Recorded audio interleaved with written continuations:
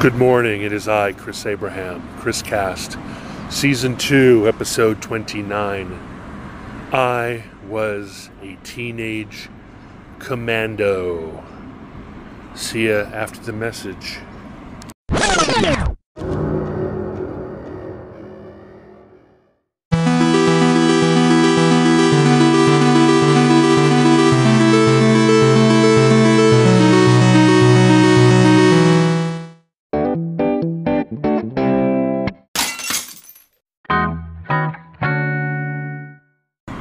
Good morning, good morning, good morning.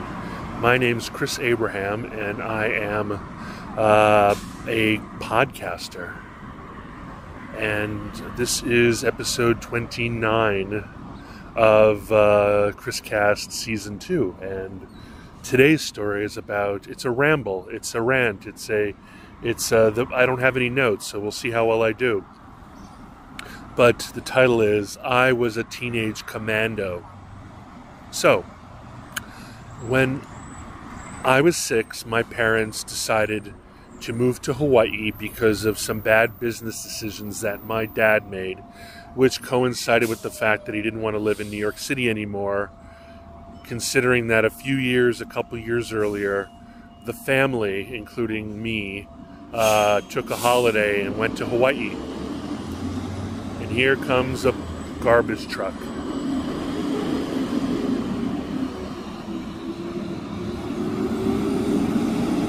Man, the decibels on that thing, decibels on that thing is crazy. Anyway, so 6 years old, moved to Hawaii. And I don't know how many of you have been to Hawaii, but it's a pretty locals only kind of state. Really locals only kind of state.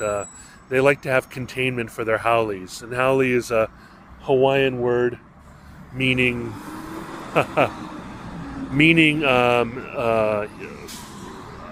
human without breath, they thought we were ghosts when they first saw us.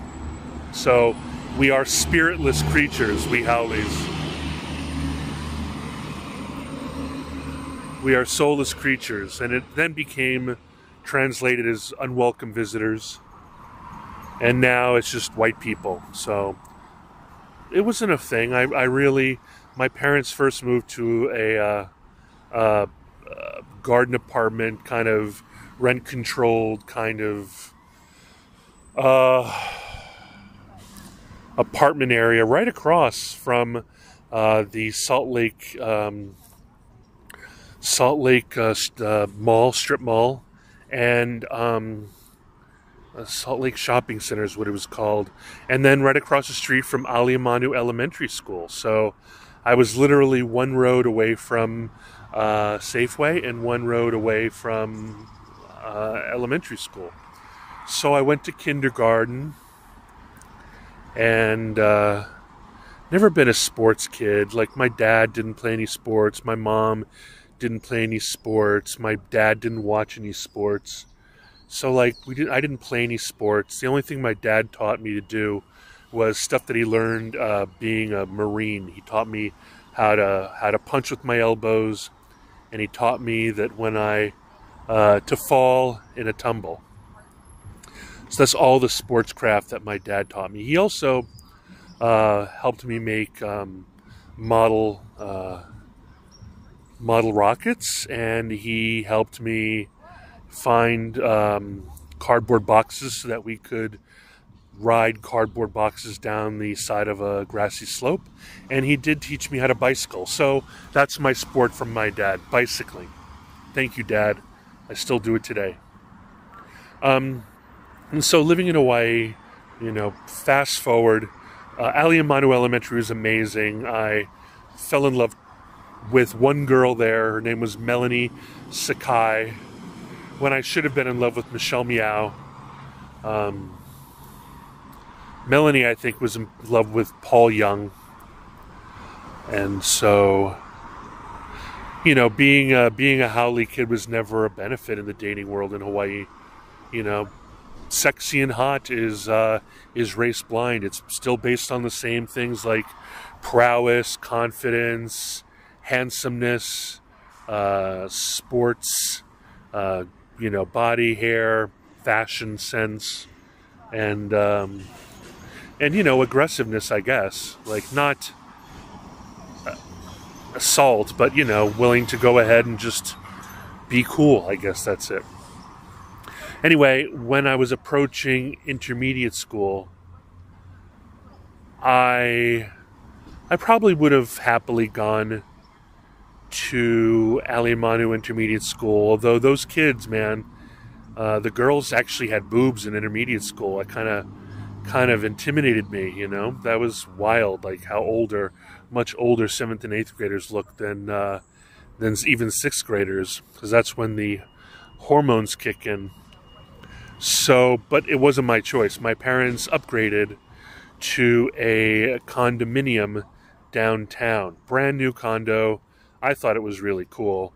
It was right up against Punch Bowl National Cemetery. It was on Lusitana Street. And so that required, I can finish the end of 6th grade taking the bus all the way to Salt Lake, which is not that far. Really, when I look at it now, I could walk between them. But back then, it was a full-on bus ride. It was another, like, zip code. So I took the bus back to school every day. I believe I even had to do a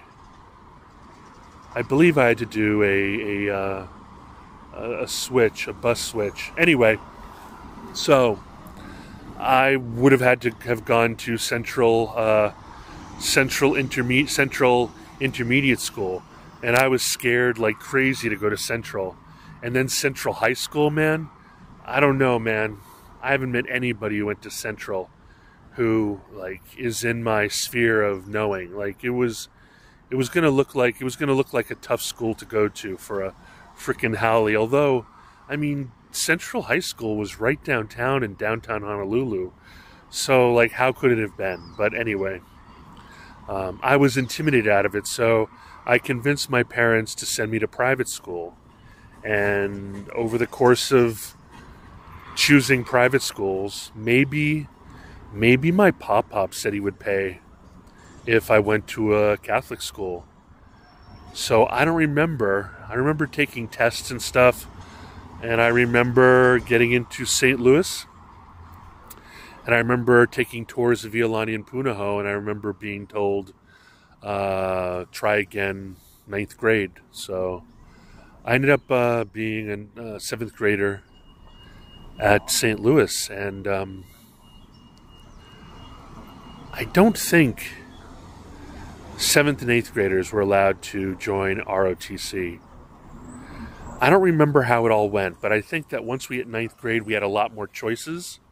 And I think those choices included band, rifle team, PE,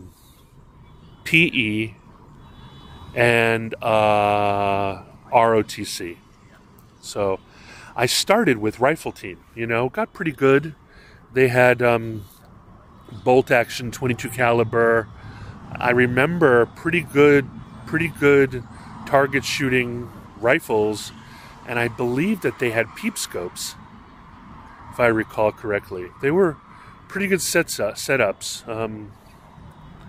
But for whatever reason, once we got into ROTC, got into color guard, got into spit and polish, this club came around, Sergeant Major.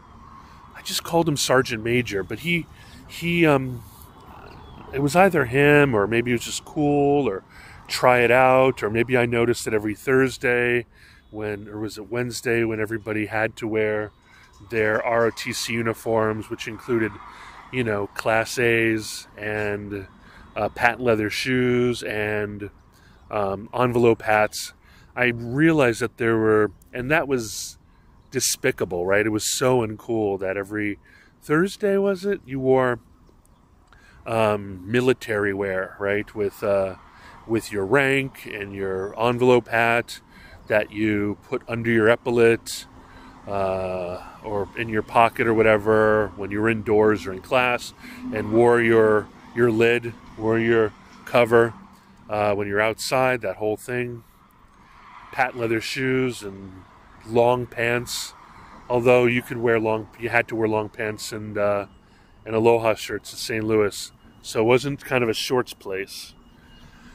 Anyway, I noticed that other kids were getting to wear combat boots, jump boots, paratrooper boots that they bloused their ugly slacks into, and they got to wear black berets, and they got to wear black cords on their shoulder, and they had red and blue, which was our school colors. They had flashes on that beret, and I asked about them, and they were the JROTC Rangers, and so I tried out for the JROTC Rangers and became a JROTC Ranger freshman year.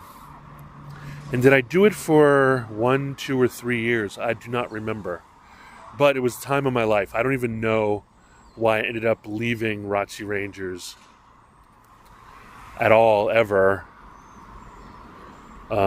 Maybe the lure of being a sports kid and wrestling was the thing to do, but man, they literally trained you to be a commando. Like, if I had gone into the military, which I never actually intended on doing, most of my friends that went through the JROTC Ranger Club training ended up becoming JSOC level commandos themselves, right?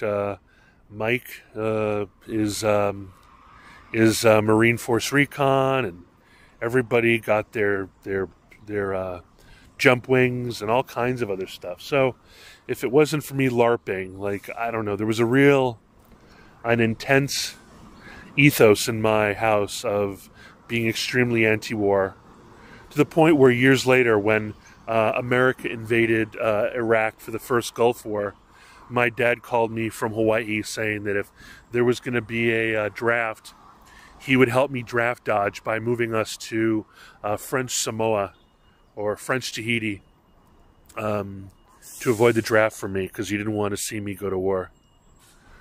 So anyway, back to Ranger Club. So once you became a bona fide Ranger, you were entitled to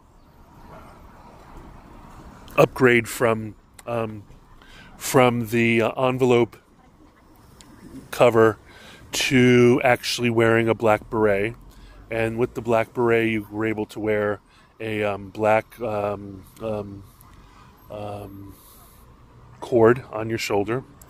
And it was really cool. You know, you got to wear jump boots that you had to spit polish before Thursday and during any time at field exercises. And you responded to a different chain of command. You responded to the Ranger commander, and the entire time I remember being in the Rangers, maybe I left after Charles Among and Eric O graduated. Did they graduate a year before me or 2 years before me? Anyway, and then when was wrestling season?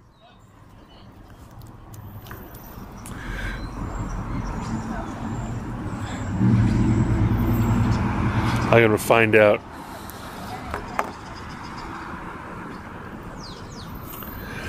Hey Google, when is high school wrestling season?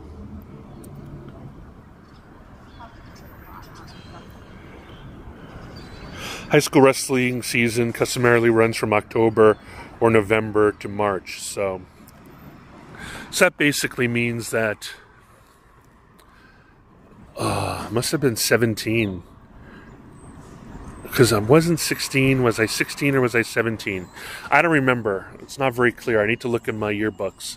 But until I became a wrestler, which was terrible for me, because it actually taught me how to run recreationally. But man, so Charles Among was my commander. Eric O was my assistant commander. And those guys, they made a man out of me. They under their tutelage, I dropped, must have been 50 pounds, 30, 20 pounds. I became an amazing battlefield stud. I don't even remember what rank I got to. Was I a sergeant? I don't remember. But whatever it was, I really loved it. And the thing that was crazy about Rangers is that it was a full-time job outside of high school, right? So the biggest thing is that we would have all of these field trips, and all these field trips were absolutely don't ask, don't tell.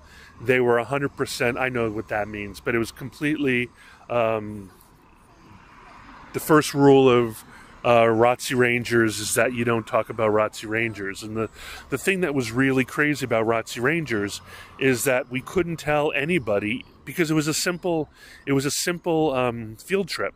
We couldn't tell anybody that what we're actually doing on these field trips were running around East Range on Oahu and firing blank adapted M16s and M60s and fake mines, fake claymores at Army National Guard, Army Reserve, and we were doing training with Marine Force Recon Reserve, and we were spending our spring breaks at Air Assault School. Air Assault, not aerosol, like as in spray, but Air Assault School.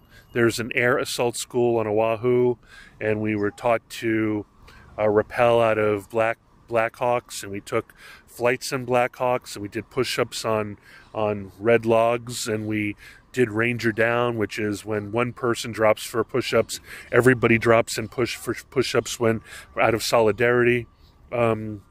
We would do these amazing training missions where we would have to put one of our men into a kit, like into onto a stretcher, and we would have to take them, I don't know how many miles, but we would have to bring them back in one piece through ingenuity, I assume, and teamsmanship. And then there were those weekends, man, from Friday afternoon, 3 or 4 o'clock, a giant eggshell white bus would come with the blacked out windows that were common in those days, and maybe these days when it comes to moving troops around, and they would pick us up. We would bring our Alice pack full of stuff. We would be fully kitted. I remember admiring Charlie Among, because we were non-traditional forces, so while we were issued battle dress uniforms, we were issued BDUs for those weekends. All of us went to the local surplus store in Waikiki and spent hundreds of dollars on getting kitted up with stuff like ripstop, slant-pocketed Vietnam era OD,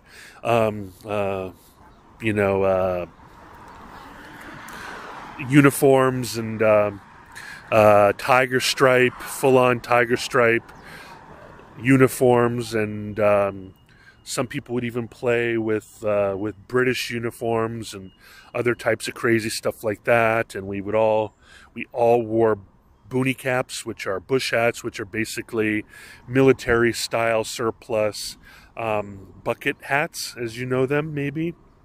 And we would put, I guess it's blackface, but we'd put camouflage all over our face, little compact that we would get at the surplus store with black, green, and brown. Put that all over our face, and we would go stand in line with our berets and our boonie caps and our regular caps with cat eyes in the back. The regular kind of 1980s, 1990s version of either the camouflage one, or we would get, to go with our slant pocket OD fatigues, we'd get the regular build army caps, and we would have our moms, or we would sew little squares of green what is that called? Glow-in-the-dark green cat eyes, which, are used by rangers. Since we thought we were rangers, we wore as close to ranger things so that the cat eyes would let people that you were friendly in front of you. This is way before anybody had night vision goggles. Man, it was over the top. I wish I had gotten one of those crazy military haircuts, high, like super high and super tight, but through most of my JROTC days, my hair was regular. What else? Man, I worshipped Charles Among. He was the older brother I never had. I'm an only child, and he and Eric O. We would the weekends we weren't doing. So what we did is we did what is called Op 4. And I will tell you all about Op 4 after the message.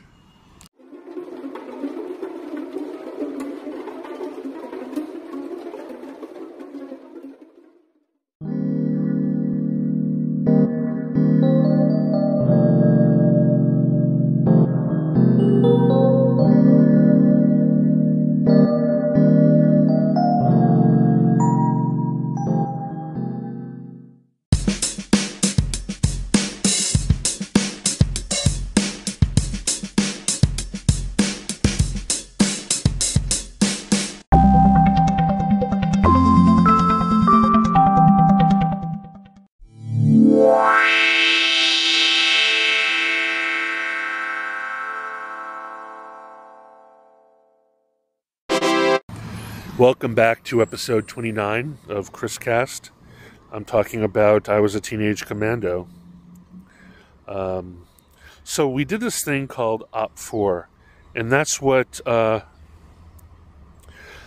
is what the Army calls opposing force. And we started off going out and doing these Op 4 campaigns, and they would give us rubber AKs, rubber AK-47s, and they would give us fake Russian papers, and they would make us run around, and the Army scouts, who were the reserve scouts, who were all retired, or they were not retired. They were active combat Vietnam vets, special forces vets, and scout vets that were then used as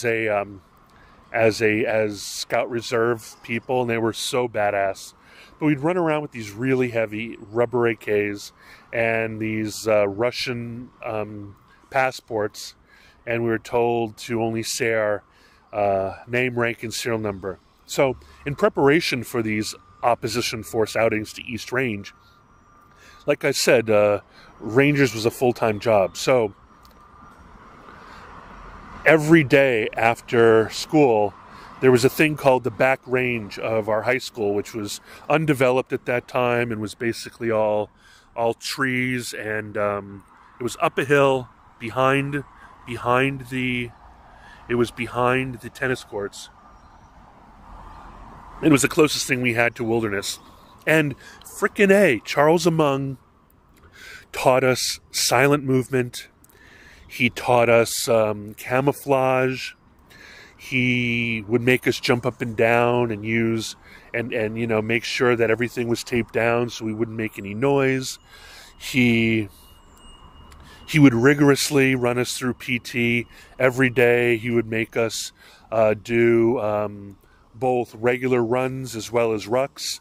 And rucks are basically fully in BDU plus boots with a full Alice pack on. He would make us hump, which is to say go up into that wilderness with our full camouflage, so we got used to the weight on us, because when we were on East Range, 80% of the time we'd be rucking with our Alice packs, 20% of the time we'd be doing operations, and we'd drop our stuff somewhere, hide it in sort of a bivouac, and is that a right word? Anyway, in a little encampment, and then we'd go. We would go into the JROTC classrooms, and we'd get the overhead projector, and he would run us through the identification of friendly versus unfriendly military vehicles and Air Force, planes, jets, helicopters. We would have to look at the profiles of an Abrams tank versus a Russian tank. At that point, there were only Jeeps. There were no Humvees at all in 1984, 85, 86, 87. So we'd rig. He would make us buy the Ranger manual, which is, you know, an official Ranger guide to teach you every operational skill that a Ranger's required, and he would also give us, you know, all the other type of Ranger guides, air assault guides. Like, you can find them on Amazon. They're all there. They teach you how to improvise explosives. They teach you how to do L ambushes. They tell you how to move troops. They tell you what kind of training you need to do, what kind of PT you need to do, the expectations for run speeds. Like, we basically read that as our toilet literature. We were so committed because we knew every weekend we would be going out into the bush, and eventually we were given real M16s. We were given real M16s with full auto, semi-auto, and safe. Full auto M16s, and since I was the biggest guy, I was 6'2", 6'3", it was my responsibility to be the pig man. So I was literally at 15, 16 years old, issued an M60A1 machine gun, and given an assistant gunner who would carry asbestos mitts and extra barrels, and we would run around with huge bandoliers of extra 7.62 ammunition. That was why they said they called me. My nickname in ROTC was Duga, and they say that was because my M60, unlike the pap of the M16s, which I never got to really carry. I did a bunch, but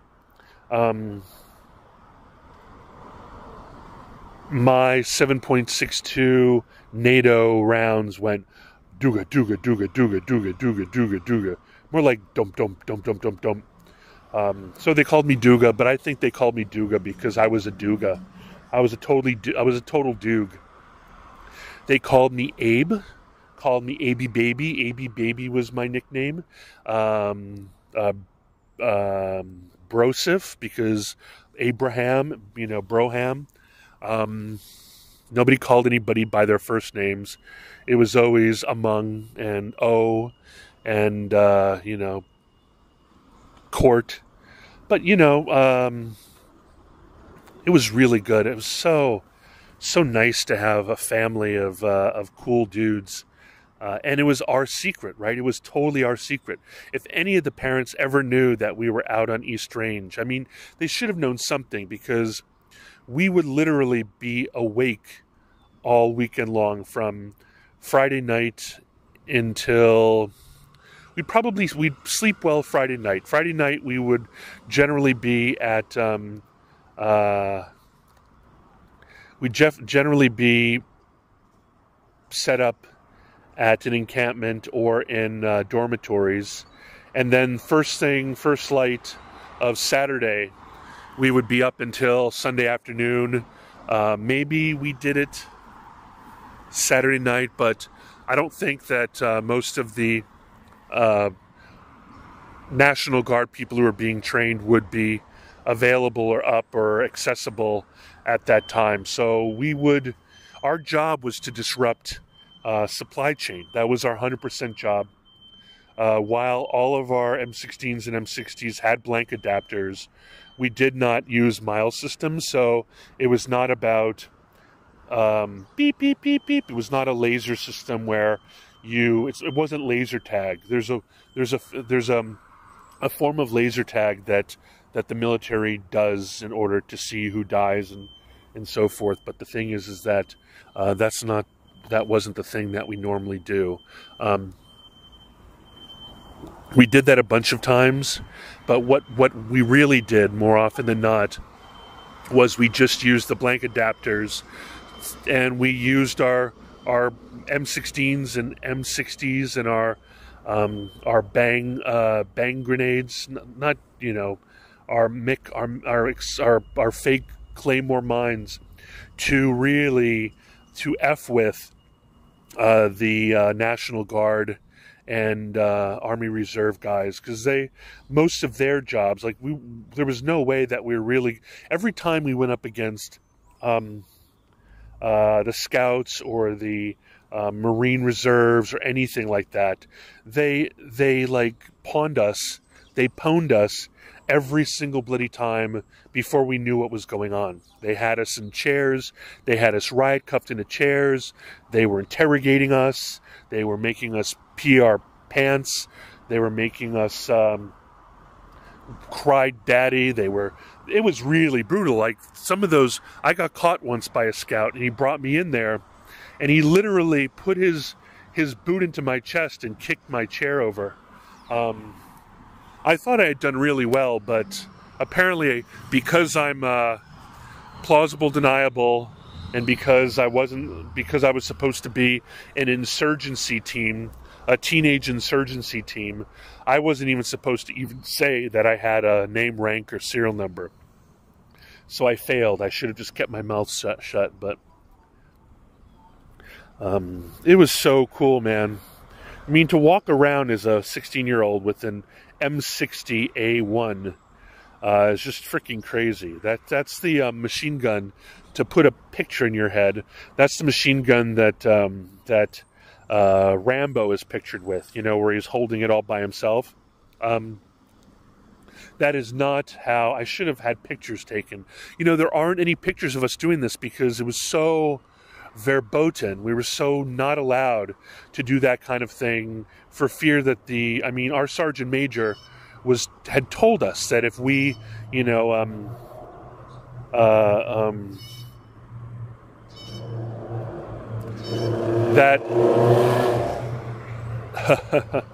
that snitches get stitches, and that if any of our moms knew that when they signed our release form to go to a ROTC field trip, we were actually using lethal weapons and putting ourselves in extreme peril. When you sleep deprive a bunch of adults by going ahead and sneaking around from 0 dark 30 until daybreak, going ahead and doing assaults on where they sleep, and doing L ambushes on 2.5-ton trucks when these soldiers are trying to get back from training and they're tired and they want to go back to the barracks, and you're going ahead and starting assaults on them, and they've got to leave the truck, and they've got to defend themselves, and they've got to protect themselves. And one time, the 2.5-ton truck rolled off into a ditch, and I believe that someone was superficially injured, and but that's just the way it was. One of the best memories I remember was training with the Force Recon Reserves, which is a special operations force of the Navy. And they're stationed on Oahu, and we got to work with them. And to make a comparison, most of the... let me take a break.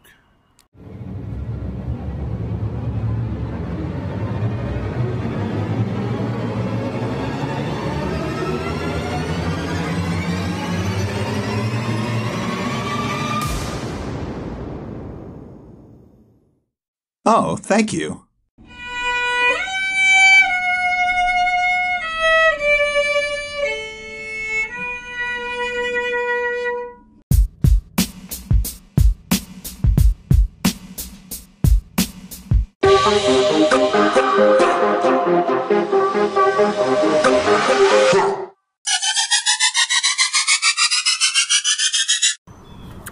Back to the Force Recon Reserve guys.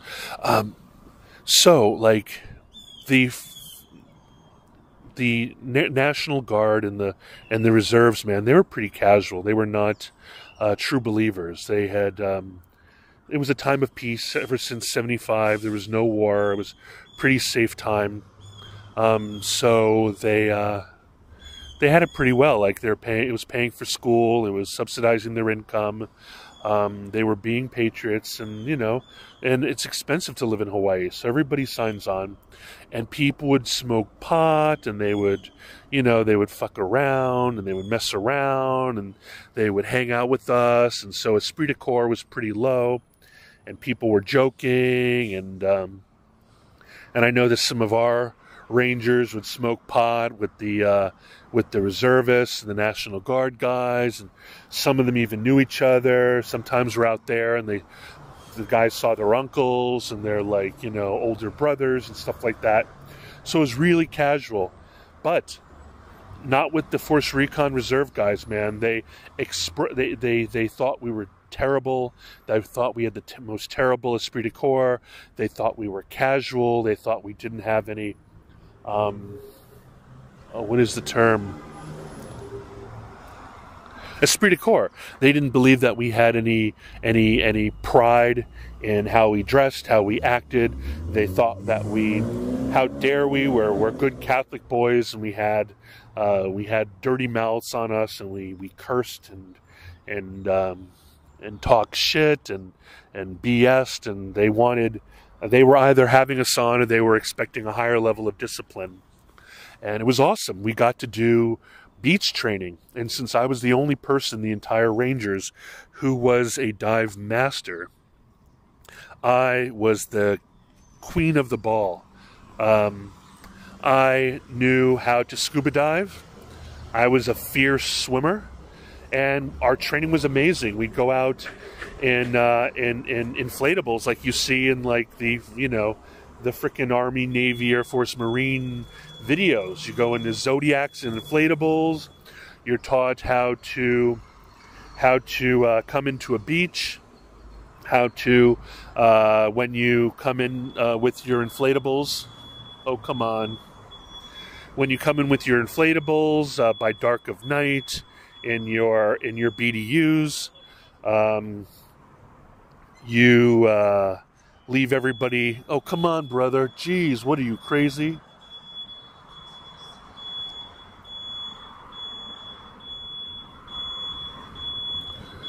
What are you doing, brother?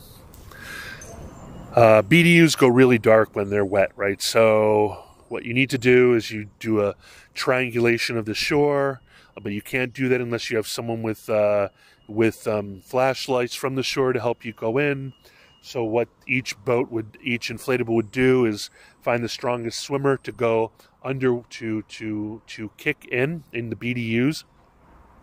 And while going in, you do a full reconnaissance of the water, going in to make sure that there's no mines or people or pungies or barriers or blockades or anything like that. You completely sweep the shoreline as the scout, and then you low crawl up onto the beach. And the moment you reach the waterline, you roll in the sand to cover your black, dark BDUs with sand, and then you low crawl up to the tree line or to the brush line.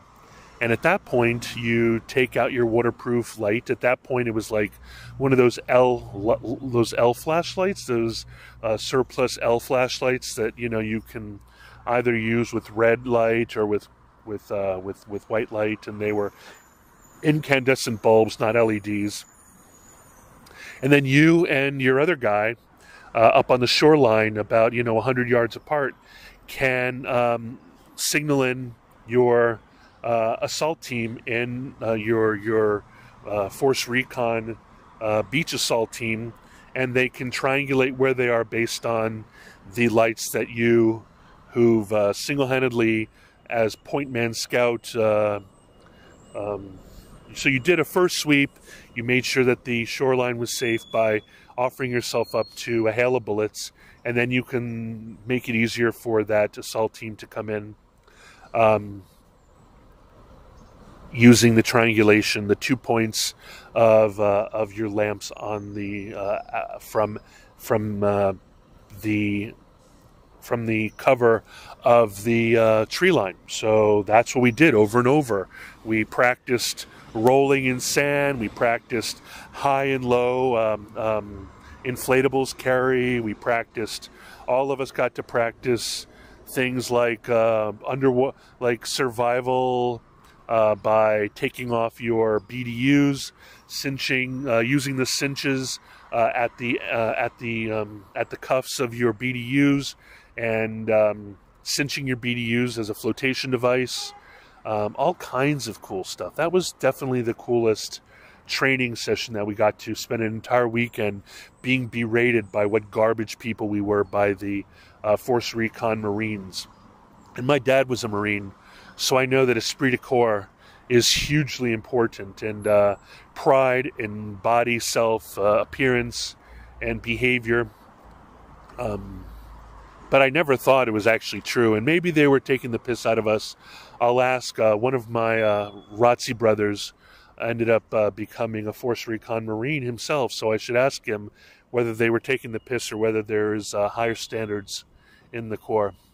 Anyway, last break and then a goodbye, and we'll talk to you soon.